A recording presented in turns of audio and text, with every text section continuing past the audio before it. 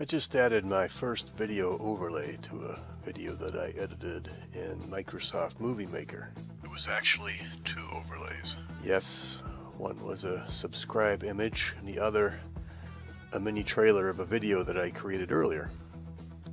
If you'd like to check out that video, click here and watch it. I'll pause and wait for you to come back. Go ahead. Go ahead.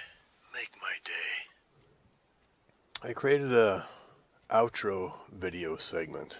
An outro goes at the opposite end of the video as the intro. That should go without saying. Only this time I wanted to get fancy and add a mini trailer of another video that I published before. I'm pretty new to Movie Maker, and after doing a little searching I found that Movie Maker just doesn't support this functionality. There are a number of products that do, but I was hoping to stick with Microsoft and free. Emphasis on free. So after doing more searching, I'm able to introduce you to Microsoft's free version of Expression Encoder. Let's get started.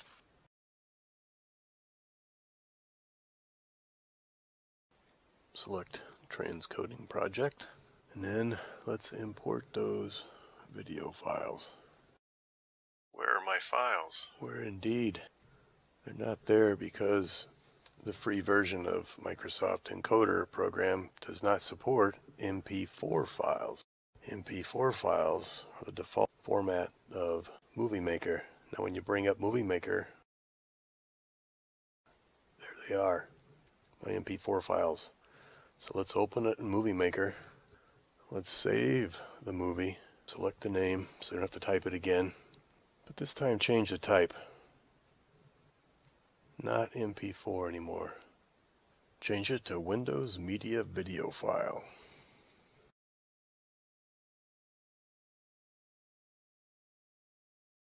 Feel lucky?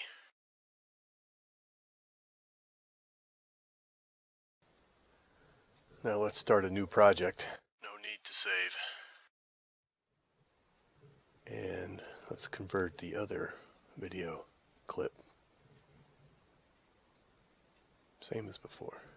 Save movie. Select the name so you don't have to type it again.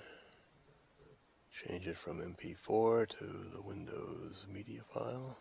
Save. Wait for it to convert. Let's get out of Movie Maker. Back to Encoder. Click Import. There's some video files I can work with. Select the main outro video clip. It's small. You want to change the size of it here. Save you some grief later on.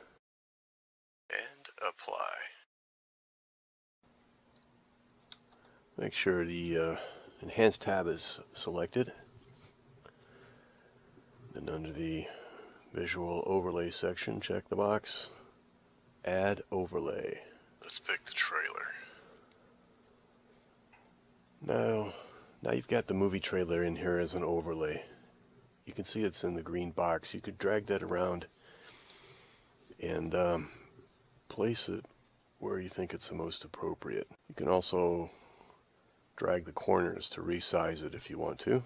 You can see that the green bar there represents the overlay. I know where I want to start this, and this is a way, kind of an advanced way to start it at a particular spot. And you just specify the second at that mark where you want it to start, and then where you want it to end. You can see the green bar up there, change size, change position. You can also drag the green bar ends up there with the mouse if you want to. Alright, let's see what it looks like.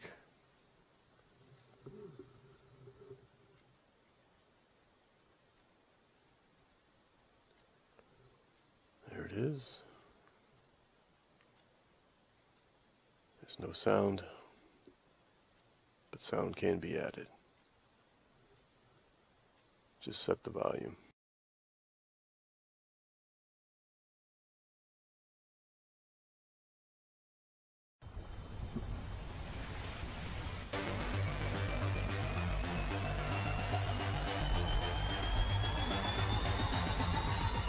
That's good. Click encode, and then wait, and then go find the folder that it got placed in and check it out. See if it worked. Yay, it worked! As you may have guessed, I found that you can only add one overlay at a time in Expression Encoder. So now we need to add the second overlay. So let's come back to Encoder. This time we're going to start with the video clip that we just encoded. So click Import, go to the video that we just encoded. It's going to bring it in. Must always remember to set the size.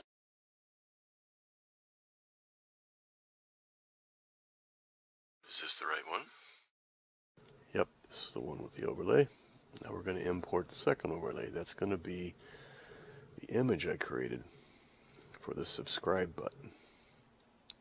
It comes in the same way that the video clip did. You move it around the same way. You can resize it if you want to.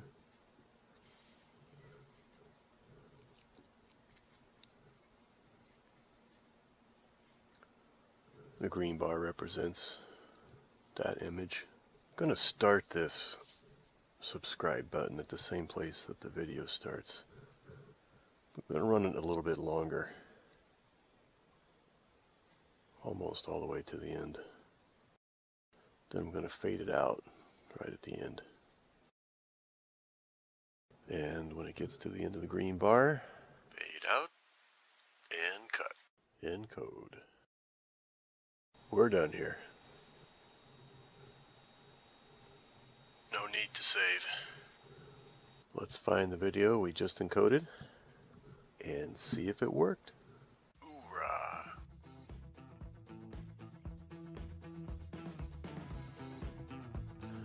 Alright, please check out the video that this outro was used in.